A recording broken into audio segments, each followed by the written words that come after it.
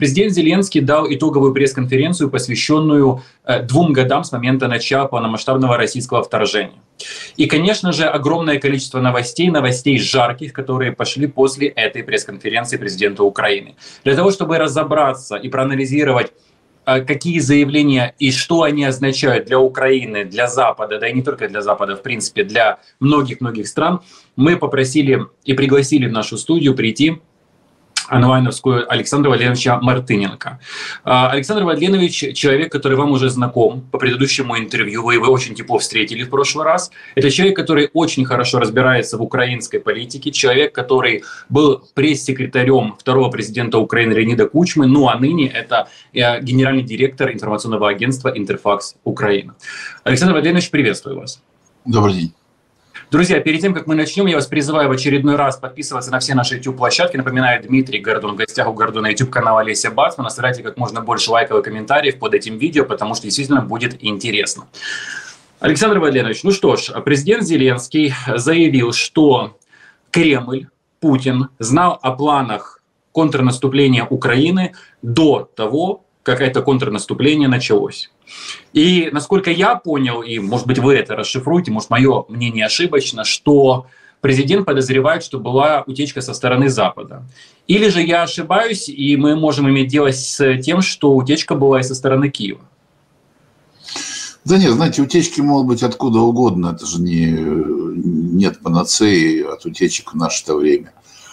Тем более, знаете, вы уже начали разбираться, как я понимаю, сегодня утром, а кто там враг, кто там скопировал, значит, на ксерокс весь этот план, а потом, значит, тайным голубем передал в Россию. Это не обязательно. Господи, мы живем во время, когда техническая разведка делает все возможное, да, и невозможное. То есть, на самом деле, в присутствии там мог кто угодно залезть в какие угодно электронные сети. Это здесь могло быть, это на Западе. Это, я думаю, сейчас уже никто не найдет. Но, в принципе, это тот самый случай, когда еще раз показывает, что секреты в наше время хранить очень тяжело. Если они написаны и не только рукой, а еще и на компьютере, то, конечно, всегда есть опасность, что это все утечет. Правда, я почему-то считаю, что планы российские тоже где-то лежат в каких-то столах, не в Москве. Но, в общем, живем в таком мире, когда ничего, наверное, тайного уже нет. Тогда... Но я не думаю, что условно какие-то очень-очень секретные вещи прямо записаны где-то на компьютерах остаются или же написаны на бумаге. Но все равно вот тогда возникает другой вопрос. Если, вот условно, знал ли Киев, да, заранее о том, что эти планы есть у Кремля, или не знал? Ну, это я не знаю, вообще-то вряд ли, конечно, потому что в тот момент, когда все это решения принимались, мне кажется, их реализовывались, мне кажется, что никто не думал о том, что известно Кремлю, что неизвестно. Но это война, а в войне, знаете, всякое бывает. Действительно бывают кроты. Но в данном случае, мне кажется, что все-таки это какие-то современные средства, которые позволили получать информацию. Трудно сказать, знаете, есть очень много во время войны, очень много закрытого и секретного, которое секречивается после того, как. Вот после того, как, может, и узнаем, каким образом, значит, Россия все это знала и что знает Украина сейчас, например. А вообще, вот когда вы вспоминаете те дни, да, когда началось наступление украинских войск, могла ли, в принципе, Украина на тот момент времени уже от него отказаться, или Запад уже создал такую повестку дня, да, так насытил информационное пространство, так растрезвонил во все колокола, что начнется контрнаступление, привязав это все к передаче Украине вооружения, что, в принципе, у Украины, у ее командования, у ее политического, да, руководства не было какой-то другой возможности, кроме как вести эти контрнаступательные действия? Не, ну вообще, конечно, все, что происходило тогда весной 23-го года, это что иначе как сумасшедшим домом не назовешь, потому что вы же помните, каждый день в разных европейских и западных вообще-то медиа появлялись планы, идеи, куда должна наступать Украина, чем она должна наступать. Все это я еще сказал, знаете, еще осталось только камеры привести в момент начала наступления и в прямом эфире, значит, в онлайне, как привыкли, кстати говоря, это делать американские медиа, транслируя картинку со своего авианосца, правда. Но вот поставить их где-нибудь в поле и показать, как танки, значит, наступают. Это, конечно, ужас, потому что так не делается вообще никогда и никак. И нельзя это делать. Вот. Но вот этот весь всемирный шабаш, он, собственно, привел к тому, что, конечно, отказываться от этого было уже трудно, но с одной стороны. А с другой стороны, у меня такое, честно говоря, ощущение, что вообще-то армия, генералы наши понимали, к чему это все приведет, и постарались минимизировать ущерб, который мы получили. Помните, тогда были крики, а почему, значит, все войска должны с востока перейти на юг и полностью снести весь юг, и черт с ним, с востоком. На что Зеленский тогда еще говорил, что хотите Харьков, чтобы мы Харьков отдали. Да, мы это сделаем, вопросов нет, только зачем это все? Короче говоря, знаете, мы все, я считаю, что ни Украина, ни партнеры не выдержали испытания медийной войны, вот этой новой, которая сейчас происходит. И я очень надеюсь, что в этом году удастся избежать вот этого кошмара. А если кто-то из журналистов западных будет бегать и требовать планов, его просто пошлют куда-нибудь. Зеленский, кстати, заявил, что теперь у Украины будет...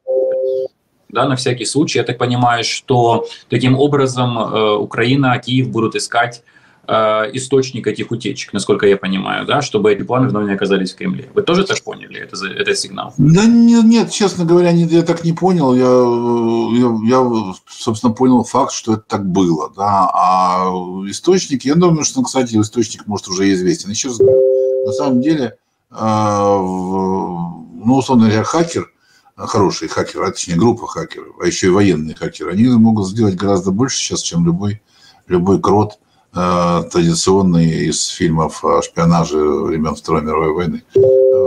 Все можно сломать. Вы знаете, что нет системы, которую нельзя сломать. Не бывает такой. Поэтому вполне возможно, что это было и тот случай, когда это просто было какая-то из систем сломана. Почему нет? Хорошо. Президент Зеленский во время пресс-конференции впервые за 2 года озвучил цифру потерь. Он сказал, что безвозвратно потерянные, убитыми являются 31 тысяча военнослужащих Украины, вооруженных сил Украины. При этом он подчеркнул, что 180 тысяч убитыми, не ранеными, именно убитыми, это российские войска. Я сейчас не хочу спекулировать в отношении цифр, мы вот так уже видим, что с разных сторон там разные абсолютно есть интерпретации этого всего. Но как вы считаете, почему Зеленский именно сейчас решил раскрыть эту информацию, учитывая, что в предыдущие 2 года нам рассказывали, что эта информация может деморализовать украинское общество? Не знаю. Мне кажется, что это было спонтанное решение, которое он принял вот прямо там, на сцене. Мне так показалось, во всяком случае. Он так подумал, говорить, не говорить, и в итоге сказал. Не знаю. Видимо, потому что он принял это решение, потому что уже эта цифра вряд ли может деморализовать, потому что у нас и так все очень непросто. Это, во-первых. Во-вторых, она действительно позволила... Она, на самом деле, мало о чем говорит, потому что это действительно цифры, которые погибших, прямо которых мы знаем. Да?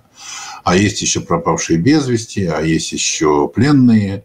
А неизвестно, включены ли сюда еще медицинские потери, то есть это те раненые, которые умерли, но, скорее всего, включены. А вот эти все остальные нет. И поэтому все равно мы не знаем точные цифры. Надо четко себе дать понять, что мы не знаем. Мы понимаем порядок, да, что он там не 150 тысяч, например, не трехзначная цифра, а двузначная, скорее всего. Вот это все. Насколько это может сейчас уже на 3-м году войны кого-то деморализовать, я не знаю. А как вы думаете, какой в принципе эффект это на общество окажет сейчас? Знаете, никакого эффекта. Вот сейчас, вчера там люди услышали 131 тысяча. Сказать, что это кого-то шокировало, нет. Сказать, что это кого-то там подбодрило, нет. В общем, да никак. В общем, мы просто восприняли это как данность, к сожалению, огромному. За эти 2 года у нас гибли масса народу, в том числе гражданского населения под обломками зданий. Да? Поэтому для нас все эти цифры, тем более военные, они уже не шокируют, к сожалению, огромному. Еще раз говорю, мы не совсем понимаем в любом случае объем потерь. Он не сказал этого. В итоге цифра общих потерь не прозвучала. Друзья, оставайтесь на наших YouTube-каналах. Напоминаю, Дмитрий Гордон, в гостях у Гордона. Подписывайтесь на YouTube-канал Олеся Бацман. Оставляйте как можно больше лайков и комментариев под этой беседой. Не забывайте. Александр Владимирович, президента, кстати, и от главы офиса, от руководителя офиса президента Андрея Ермака прозвучала еще одна очень интересная новость. Они озвучили, что Украина этой весной собирается провести уже саммит мира, что страны соберутся, выработают какую-то определенную концепцию, выработают какие-то определенные, там, не знаю, договоренности, планы капитуляции. И в последующем уже на территории другой страны, я так понимаю, не европейской, возможно, что приедет представитель России. Кстати, они сказали, не обязательно Путин, может быть, какой-то кто-то другой, да. И они будут делать все для того, чтобы этот документ был подписан. Ну, во-первых, скажите, как вы считаете, Путин на это пойдет или нет? Или же мы имеем дело с тем, что Зеленский условно показывает российской элите, что, смотрите, ну, как бы Путин не обязателен. Выберите кого-то другого, присылайте. Как это вообще все понимать? Понятно. Ну, строго говоря, это, конечно, не новость, потому что Ермак об этом говорил раньше. По поводу этих двух саммитов, которые первый из них такой учредительный, как бы, вот, а второй уже, как бы, на котором все это будет, вся эта формула мира будет представлена Российской Федерации. Он, правда, не говорил, что кто-то там приедет, но, в общем, представлено, после которого будет. Поэтому это на самом деле продолжение, вот, как бы попытка, точнее, даже не так, не продолжение, а попытка финализировать тот процесс, который называется формула мира. Потому что многие спрашивают и задают вопросы, иностранцы, насколько я понимаю, ну хорошо, это мы сейчас посидели, поговорили, а дальше-то что будет? А в результате что? А что с Россией у нас? А мы вообще собираемся что-то предлагать? Или все? Или мы плевали на все, и мы просто сидим, размышляем в каких-то там фантазиях. И вот ответ на эти запросы со стороны наших потенциальных участников, кстати, этого саммита, является вот это предложение. Потому что мы его выработаем, а вот потом, после этого, мы предложим России. Правда, при этом Зеленский вчера сказал, например, что значит, это будет площадка для капитуляции России. То есть, как бы, да. Вот, когда мы поймем, что она капитулирует, то вот мы сделаем ей такую площадку для капитуляции. Ну, что-то я сомневаюсь, что это произойдет, как площадка для капитуляции. Но как иметь такие формализованные предложения от большого количества стран, под которым подпишутся, там, не знаю, сколько в итоге там будет, их 10, 50, 60, 70, 80 или 120, жизнь покажет. Это, на самом деле, конечно, вот важно. Мне кажется, что как процесс, вся эта вот подготовка всего этого саммита, это, на самом деле, он работает на нас. То есть он приносит реальную пользу. Принесет ли реальную пользу уже само событие, которое произойдет для начала, я так понимаю, в Женеве, а потом где-то еще, ну, жизнь покажет. Но, во всяком случае, это позволяет сохранять, знаете, какую-то активность, демонстрировать активность нашей дипломатии. Ну хорошо, Зеленский сказал, что технически это может выглядеть, вообще вся эта договоренность, это соглашение, как условно договоренности по зерну. Когда мы знаем, что Украина отдельно подписала с ООН и с Турцией это соглашение, и Россия также подписала с ООН и с Турцией. Россия вышла, сделка продолжилась, и Украина зерно поставляет. Хотя необходимо было для этого, конечно, очень хорошо потрепать Черноморский флот Российской Федерации. Но сделка по зерну это не сделка по войне. Да? И понятное дело, что вы не можете завершить войну или приостановить войну, или сделать вообще что угодно в отношении этого, если ваш оппонент, если ваш враг тоже не примет такого же решения. Да, поэтому возникает вопрос, что правильно ли понимаю, что Зеленский в принципе рассматривает это соглашение, если хотите, там мирный договор без участия России и Путина? То есть мирного договора с Москвой он не рассматривает? Нет, я думаю, что он прекрасно все понимает. Ну, какой может быть мирный договор без России? Вот и я о том же, да. Какой же это мир? Это будет война продолжаться. Вот. Нет, имеется в виду на базе вот этого всего саммита и при подготовке этой формулы, еще раз, Украина готовит формализованные предложения о том, как окончить войну, вот, которые поддержаны там десятками стран. Самое главное, там, насколько я помню, 5-й раздел, где речь идет о территориальной целостности страны. Вот это самое основное, собственно, на чем должны, значит, по что мы собираем эти подписи этих людей. Все остальное это как бы понятно, но это производное. Самое главное — территориальная целостность, суверенитет и все остальное. Вот, все по уставу ООН. Но понятное дело, что если Россия не согласится, если это не будет, ну, это результата не будет. Еще раз говорю, ну, это важно сегодня как процесс. Процесс, которым мы занимаемся. Бесполезно он будет или нет, сейчас никто не скажет. Понимаете? Потом может возникнуть вопрос когда-нибудь на каком-то этапе, что вот Россия скажет, ну вот хорошо, вот у нас есть предложение, вы там денацифицируетесь, я не знаю, что там, демилитаризируетесь и так далее. А где ваши предложения? Или это опять будет как группа депутатов, которые приехали от Зеленского? А теперь будет возможность сказать, у нас есть вот такой-то текст, который поддержан, еще раз говорю, там, условно 100 странами. И вот, пожалуйста, если хотите, значит, вот мы все 100 стран, вот эту вещь предлагаем. Желательно вам согласиться. Ну вот, я думаю, примерно так оно будет. Согласится Россия или нет, я не знаю. На капитуляцию нет. Наверняка. На какой-то вариант выхода из войны, если у них будет принято решение из нее выйти. Это базовое должно быть, конечно, принято решение Кремлем войну прекратить. Ну, смотрите, тем временем президент Зеленский очень четко дал понять во время той же пресс-конференции, что он с Путиным вести переговоры не намерен. Мы все слышали эту фразу, что у Путина нет мобильного телефона, я ему звонить не буду, а телеграфа 1917 года нет у меня. Соответственно, правильно ли я понимаю, что таким образом Зеленский также передает сигнал условно и российской элите, даже если эта элита абсолютно чекистская по своей сути сейчас, да, и говорит, что смотрите, ребята, есть другой вариант. Есть условно вариант, как это было со Сталиным или с Хрущевым. Выбирайте, что хотите, но в принципе этот вариант возможен. Вот мы создадим, наш саммит мира будет, вот мы там что-то создадим, страны подпишутся, дело за вами. Это реально, такая информация рассматривается на Банковой или, в принципе, это как бы тоже особо и не сигнал? Такую информацию могут рассматривать и на Банковой, и в Белом доме исключительно. Потому что Банковой, извините, недостаточно ресурсов для того, чтобы передавать, ну и, в общем, и уважение для того, чтобы, значит, такие предложения реально рассматривать. Вариант Сталина и Хрущева, конечно, я думаю, на столе, но, еще раз говорю, это инициатива обращения к российским элитам, тайных, безусловно, обращений, она может исходить или из Белого дома, или из Даунинг-стрит. Ну, или из Парижа с Берлином, например, или из всех вместе. Конечно, там мечтают о том, чтобы наконец-то эти все элиты пришли в себя, утром проснулись, поняли, что они натворили, и каким-то образом, значит, сообразили,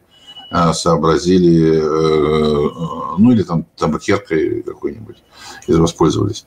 Их к этому подталкивают уже 2 года, они, правда, почему-то не особенно пока подталкиваются.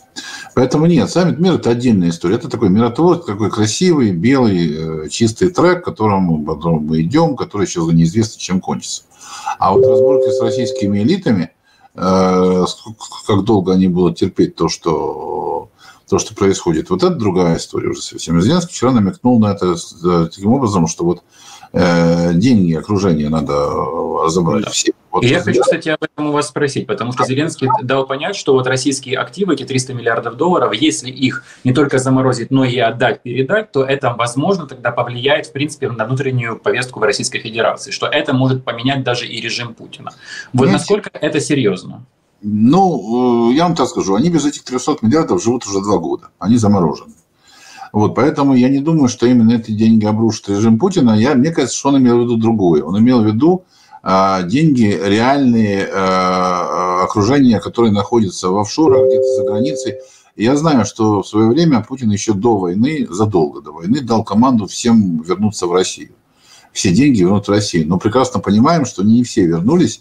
Причем те, которые касаются именно его лично. Помните, там расследование еще тогда ФБК было по поводу Ралдугина, да, всех этих офшоров и прочее. Это же никуда не делось на самом-то деле. И вот речь шла об этих деньгах. О деньгах Тимченко, Ротенбергов, о деньгах Сечина, о деньгах Газпрома и всех остальных, которые на самом деле на Западе, как я понимаю, ну, относительно нормально себя чувствуют. То есть они ходят, живут, работают, там что-то у них покупается, это деньги. Ну, с ограничением, понятно, но тем не менее. Так вот, именно об этих деньгах шла речь. Вот таким образом, мне кажется, этот план на Западе существует. Я думаю, что он может быть реализован. Повлияет ли это на то, что люди, деньги которых пропадут, придут к Владимиру Владимировичу и скажут, да что ж ты нас не сберег? Не знаю. В Москве там все немножко по-другому, логика другая. Ты можешь прийти к человеку, а потом у тебя тромб оторвался. Мало ли.